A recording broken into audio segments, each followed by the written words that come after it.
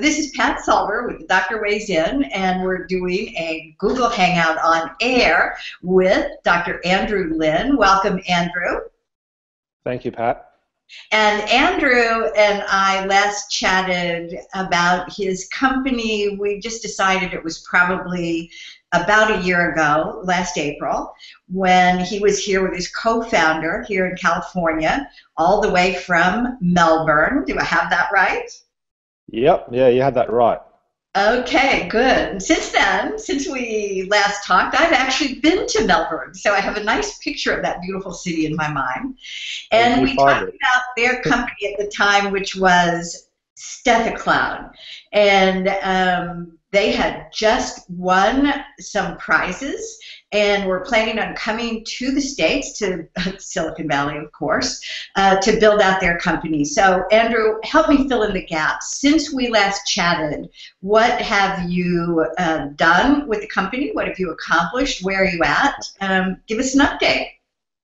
Yeah. So last time we chatted, I was in your home doing an interview with my kind of a prototype device of a digital stethoscope that plugs into a phone and an app that does some recording.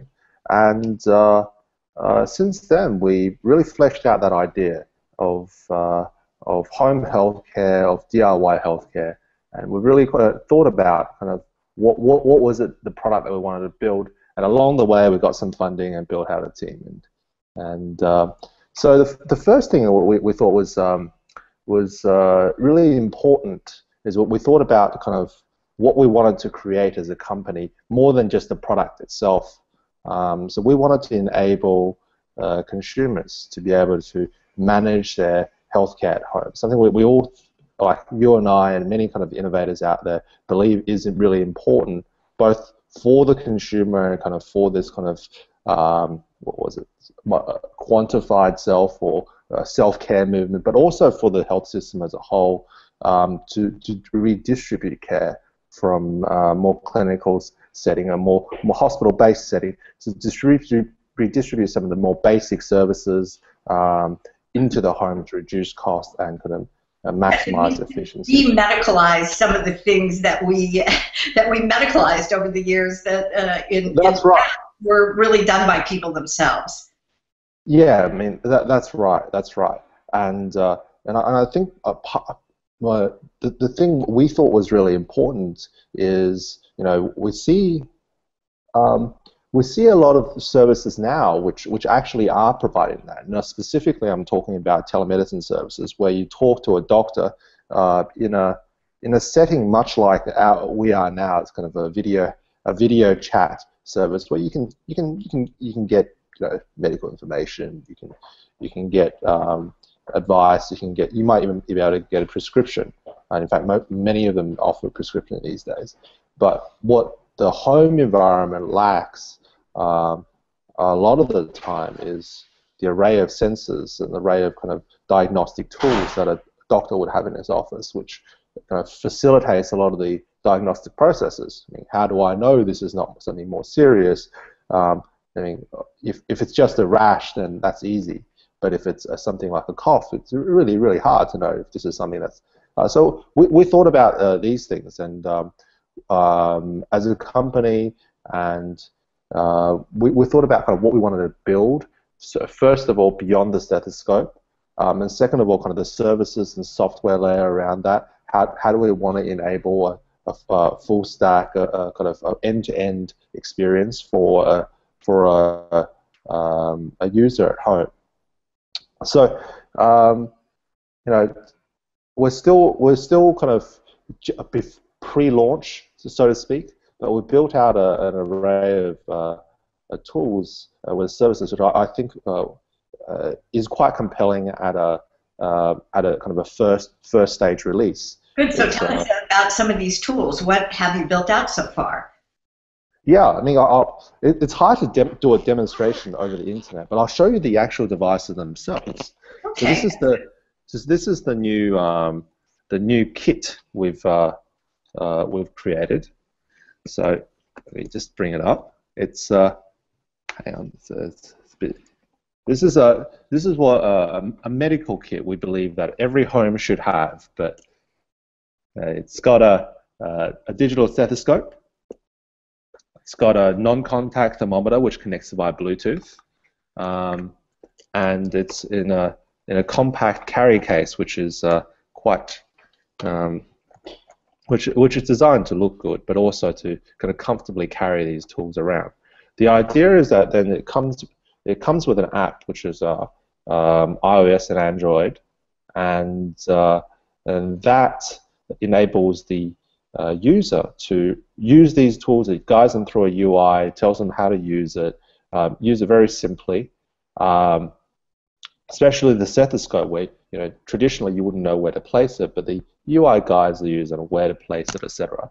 Allows them to keep a history of these records, and it also allows them to then send it, share it with their doctor, or if they don't have a kind of a personal link to their doctor, then send it to a doctor-on-demand service, which allows them to get instant consultation at home. Okay, so I want to stop there and just ask you a few questions. I mean, most parents are used to taking a temperature, even though they don't necessarily use a non-contact thermometer, and they know how to interpret, by and large, my kid has a fever, my kid doesn't have a fever. They know what to do with that. But individuals at home aren't used to using a stethoscope. Is it your hope, I believe when we talked about a year ago, there was some thought about being able to actually have the device help to guide somebody to the diagnosis. Are you still thinking about that, which I guess would require in this country FDA approval? Or are you thinking it more of, well, I can collect the sounds of the breaths, but we'll still leave it to a clinician to make the diagnosis? How are you thinking about that? Well, I think you got to. We've thought a lot about this. Kind of, what is the proper sequencing of this? Because I think inevitably we all still believe that there are many processes, diagnostic processes, that can be automated by machine through algorithms, and the stethoscope is definitely one I think is possible and within reach. But kind of, I think ultimately there still needs to be a physician layer that sits in between. So the way I see an ideal device or system working is where you place a stethoscope and gather the data. The algorithm, the system tells you a triaging answer, like this is something to worry about, this is not something to worry about, and then they're given the option of then connecting to a doctor. If you're worried, please also connect to a doctor. So it's almost like a layer that sits between the doctor and the patient. Now, we haven't developed those algorithms yet, but I think it's the overall system that helps a user will have both automated elements and a physician connection. So if I put the stethoscope where the device tells me to put it, and I listen and I don't hear anything weird, do you think you'll get to the point where the device could say your breath sounds are normal, which is different than saying I hear wheezes or I hear gurgles or other pathological sounds? So you could get to normal without calling a doctor, but perhaps the interpretation of some abnormal breath sounds may need a doc. But in the case of, for example, a kid who has had asthma for years, the parents chances are they've heard the wheezes. They haven't necessarily heard the wheezes. Yeah, absolutely, heard the wheezes. Do you think you could get to the point, and I realize this isn't your decision, it's really going to be the FDA because you're treading into this diagnostic realm, but it seems to me that parents ought to be able to get to the point where they could say, okay, those are wheezes. I know that I ought to do, perhaps a forced vital capacity or some kind of breathing test to see how bad it is, and then initiate or change therapy, which chances are, as a parent of an asthmatic, not me, but a hypothetical parent of an asthmatic, should be able to learn how to do. Because after all, diabetics are learning how to manage their diabetes. Absolutely. Great that you mentioned asthma because it's a good kind of use case. The worry with asthmatics, and I'm sure you know as a physician as well, is that wheezing is not, having an asthma attack isn't the end of the world. You know what most kids, most parents know what to do. It's get some salbutamol puffers or whatever it is to relieve the attack. Then the worry is it getting worse? Is the wheezing getting worse? Is the severity of the attack getting worse?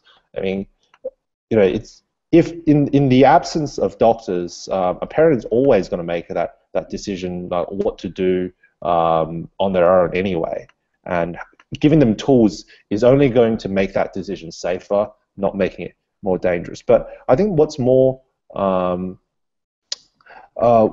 from an algorithm's perspective, what I'd like to see on that front is the severity of the wheezing is one of the key markers that we can't really quantify at the moment, but one of the key markers which we can do something about to quantify the severity of disease. And most parents would have an asthma action plan where they can.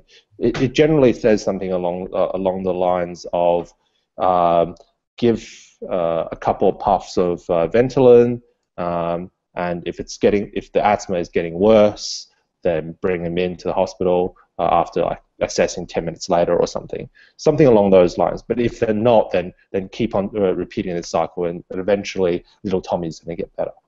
So the problem with that plan is that particularly more inexperienced carers wouldn't know when an asthma attack is getting worse, and that's kind of where the device comes in useful, in that it can help make that decision simpler, and B, you can you can then consult a doctor or consult an algorithm once that's available to help you make that decision. Yeah, I think, well, we're just in the early days of this DIY, but it seems to me that ultimately, and I want to hear what your plans are, but ultimately I could see you developing what would become a home asthma toolkit, having not only the thermometer and the stethoscope, but perhaps also a pulse ox. Certainly you want to look at the respirations, and then you'd like to give them guidance. Yeah. I was an emergency physician, and what I learned in all my years of taking care of patients was to quickly assess, ooh, sick, really sick, or not sick, right?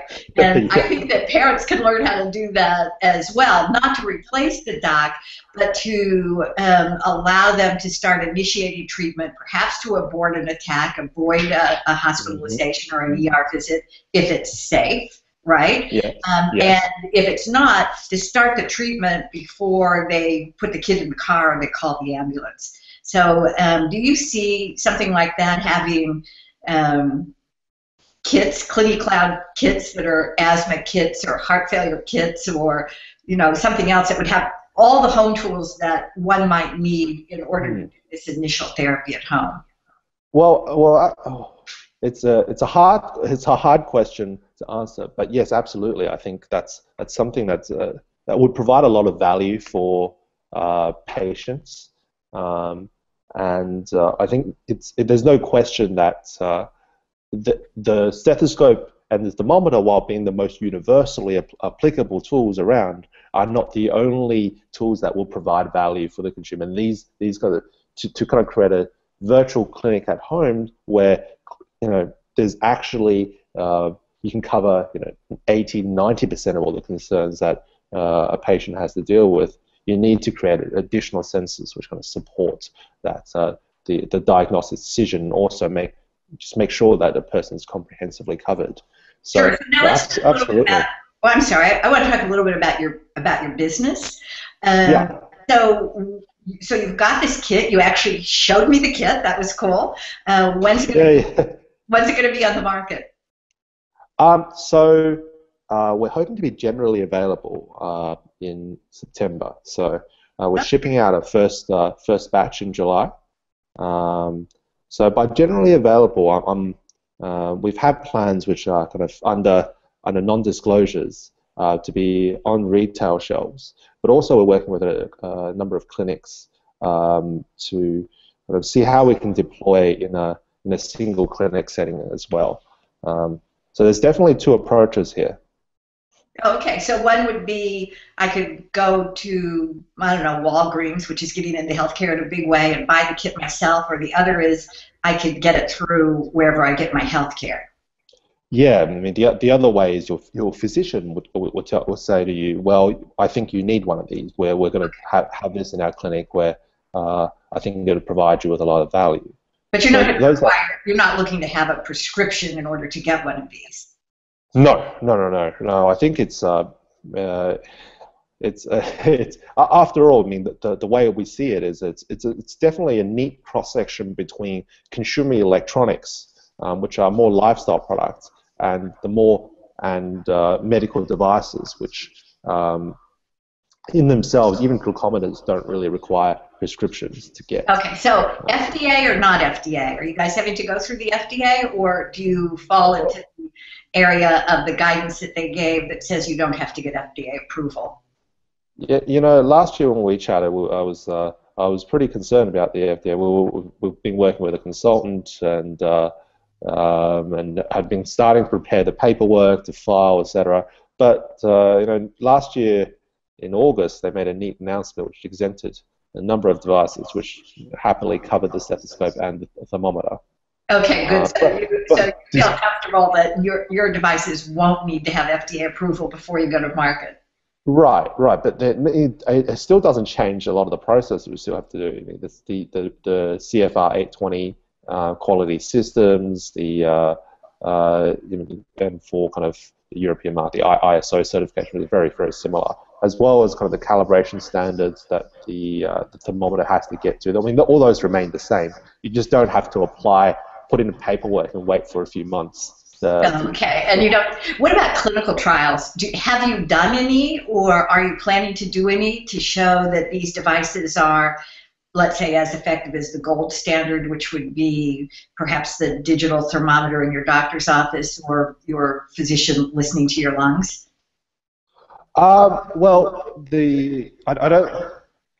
I think we are definitely planning to do clinical studies. We've got a couple underway at the moment. They're mainly looking at the algorithm side of things. As for the actual calibration standard, the thermometer, for example, has ASTM standards which are fairly well publicized. Not so it doesn't. I guess while we will do some clinical deployments which test it out, the standards are pretty well set that you can just abide by them, see how you compare to rivals, and more of an engineering test than clinical test. Okay, great. So just a couple last questions and we'll wrap up here. You kind of breathed by, well, I got some funding and I built out a team. Put some meat on the bones. How much funding did you get? Who did you get it from? And how many people are working for the company now?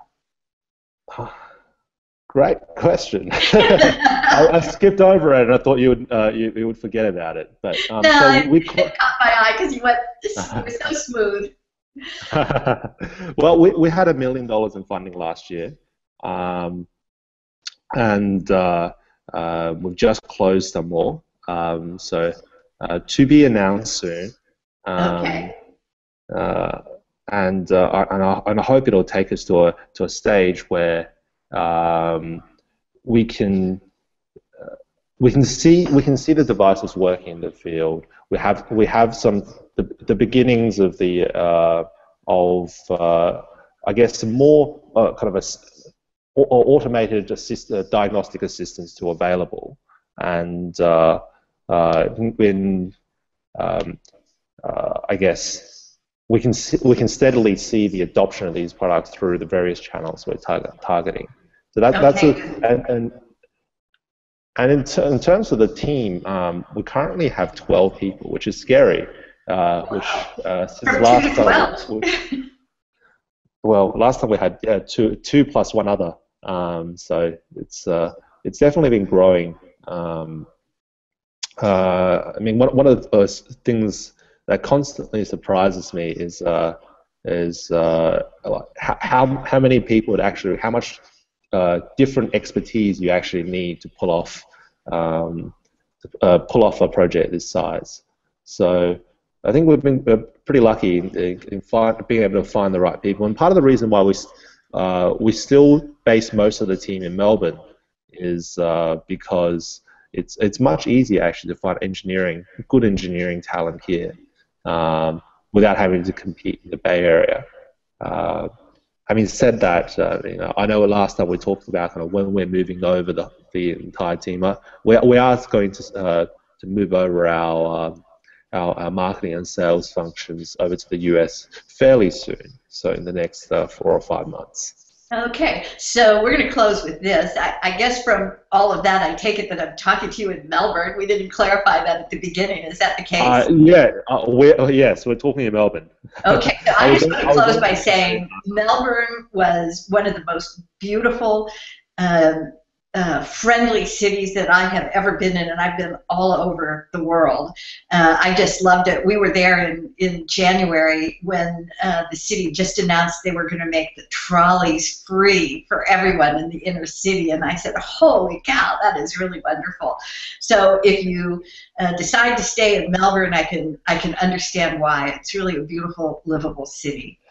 Thank you so much. And so I want to thank you, Andrew, for this update. And I hope that when you're able to make the announcement of the jillions of dollars that you just raised, that you'll let us know. And once the product's on the market, reach out to us. We'll have you come back and give us an update. Great. Love to send you a set of devices when they're ready. Okay, well, we'd love to get them and try them out. So thank you very much, and have a good, evening. Is it evening there? No, it's morning now. I just woke up. Oh, have a good day in Melbourne. Great. Thanks, Pat. Sure. Bye. Great to chat.